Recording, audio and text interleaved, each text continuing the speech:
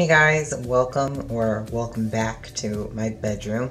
I just did a series about decluttering this room, but it was like my 8th time decluttering it, so it's not like a big massive declutter, but it was very important that I did it to get it to where it is now. So I just wanted to give you a nice overview of everything that's in here and talk a little bit about my approach to minimalism. Like I said in the other video series, if you watched it, there's no strict definition on what it means to be a minimalist. You don't have to own like X amount of things to be considered a minimalist. It's just being surrounded by the things that really bring value to your life, not having anything that you don't need or anything that you don't use. And that's what I've done in here. And I think that my approach to minimalism, my thoughts about it, may be a little bit more inviting to people who are afraid that minimalism means like bare white walls and only having one pair of shoes and like just having, you know, no things at all. And that's not true. Let me show you my room, and since I don't have that many things, I can really kind of go into depth about what they all are and why I kept them. Here we go. So when you enter the room, this is what you see.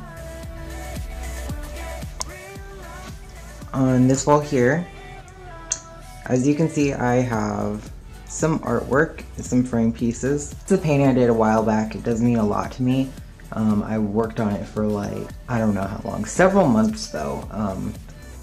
Not that it would take me that long to paint it, it was just like I would only have time to paint a little bit at a time over a long period of time. So we've been through a lot together. This Dracula print I love. I actually found it in a calendar long time ago when I was being recruited by art schools. They sent me a calendar from Ringling to try to convince me to apply for their school. Down here in this frame, this is a pattern actually, so like a dress pattern. This was the cover of it. It's like a vintage pattern. I got this from school. It was actually gonna get thrown away and I just loved it and felt sort of strange connection to it. Mirror. It's just from Walmart.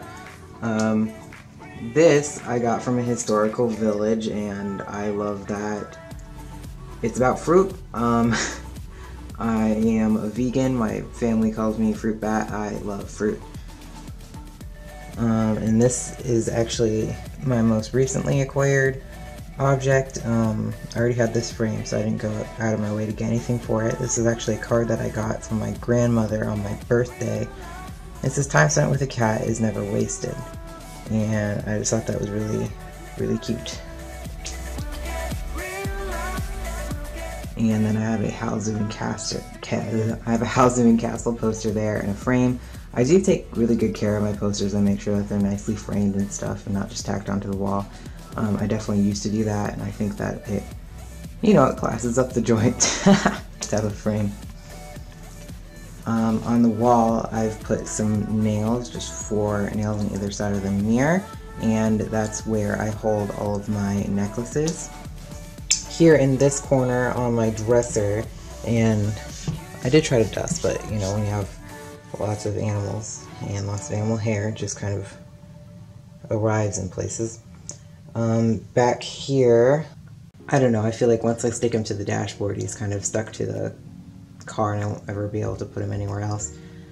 And then I have this skeleton hand, it's holding rings, and I have this Haunted Mansion box back here, and it's full of bracelets, and then I have my sunglasses here, and I only have 1 pair of sunglasses. So, as you'll see, with the necklaces and with the jewelry there, this whole area is like getting ready kind of a thing. I do film my videos from my drag and art and queer channel here, so I need all this stuff accessible.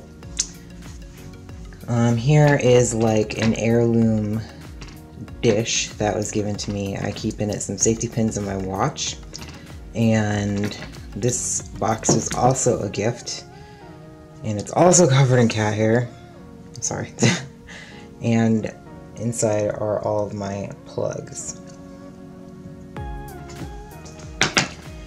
I have a black cat dish with pins in it. Some of these pins are for Pride, some are for vegan festivals, some are for cons.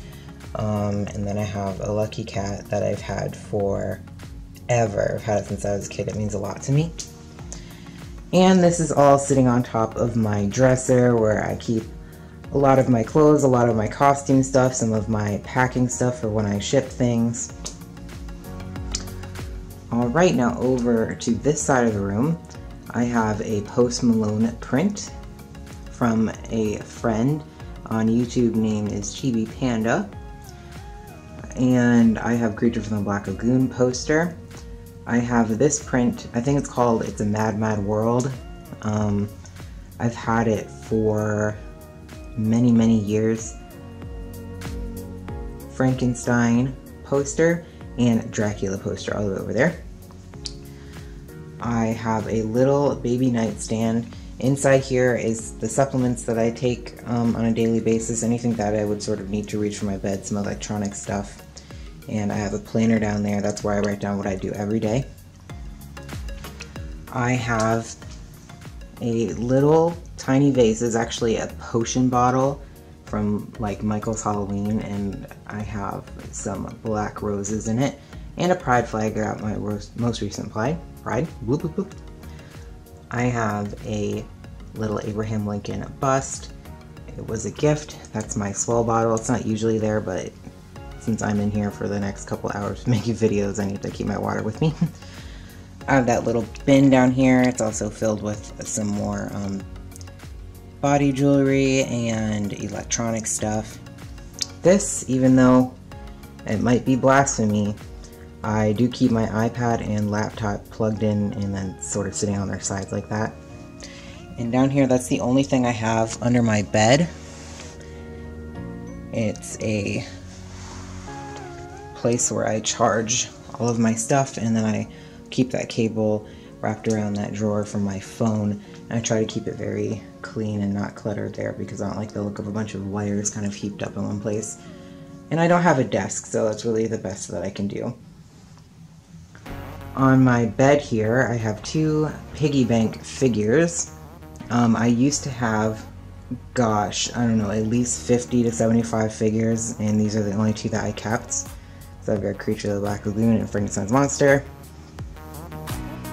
Here is my bed. Let's see, the bedding is from Pillow Fort, and same with that sort of fluffy pillow there. And then down here, this is a weighted blanket that my mom actually made for me. Let's see. Alright, over here, I have a bookshelf. If you saw my previous minimalism videos, or maybe if you follow me on Instagram, you'll see how many books I used to own, how many objects and decorations and things. So this is significantly cut down. I only have things here that mean a lot to me. So I have a mink skull there. I only partake in vegan taxidermy, by the way, so I'm not buying anything that someone hunted in order to get something from it. You know, it was already found dead.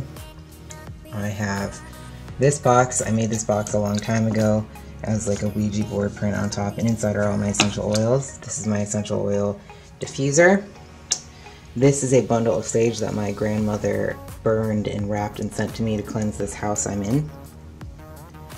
This is a snow globe, and it plays The Witch is Dead, and I've had it since I was a kid. This is like this old-timey, kooky little bottle of glycerin that was a gift from my grandmother. She actually just wanted me to use the glycerin for makeup, but I like the bottle a lot. Down here on this shelf in the back is a very old doll that was passed down to me. I have this little Campbell soup container, also passed down to me. My last name is Campbell, so we value Campbell's merchandise a lot here. I have a Ripley's Believe It or Not card set. This is a gift from my sister. I love cards, and even more, I love Ripley's. And I have a little sheep figure here with blood on it. My dad actually painted this for me in honor of one of my favorite movies of all time, Black Sheep. Alright, I've got some books there. I have a jar. Alright, so I've got one of these display jar things. I forgot what it was called, I'm sorry. It's just like a Halloween decor item, and inside is a pretty realistic, at least feeling tarantula. It's actually kind of like rubbery and fluid. I've got some more books. I've got a black skull, more books. I have a mug here my friend painted for me. It says Gojira on one side and then has like little bubbling Godzilla out of the water. And inside are a couple keychains that I value. This is backwards, so it means the kids were playing with it. More books. This was like a little planter, but the plant was like super glued in there when I bought it, and it died unfortunately only after having it for a couple weeks. Oh gosh. So I want to try to put either like another little baby plant in there or find a nice fake one to put in there. And then back there is a little gnome. It's like a Norse guardian gnome. Because it's against the window, it's gonna be not great lighting, but these are Tibetan prayer flags. And down here, this is a cedar chest. It has been painted black. I keep a blanket on top so my cat doesn't scratch it up when she's getting into her bed. Inside of this chest is all my wig supplies, so there's several wig heads in there, and my wigs are on them. And then in this bottom drawer, I have hair ties and brushes and things. And I have a framed Spirited Away poster. And on this wall are my closet doors. It's actually one closet. It's connected in the middle. It just has two separate entrances. And I have a Studio Ghibli clock, or Ghibli, however you want to pronounce it. I will give you a little peek into the closet, but I'm wondering if I should do a separate closet tour. I definitely want to do a minimalist wardrobe tour. Like, that's all my hanging clothes. So yeah, for the most part, that's everything I own. That's everything that's meaningful to me that I want to be surrounded with. In my closet, there are some boxes where I kept previous apartment stuff and future house stuff. I'm actually working on saving up and building my own tiny house soon. I already have the plans for it. I'm like super pumped about it. I just have to get enough money to get it started, you know? So everything that's in here and all the stuff that I have saved in my closets is going to be dispersed over an entire house, and I can't wait to see how clean and spacious and nice that will look. So definitely follow me if you want to watch the build of that house. It will be in the future sometime. And let me know if there's anything else that you would like to see or would like me to talk about, and I'll see you guys next time. Bye.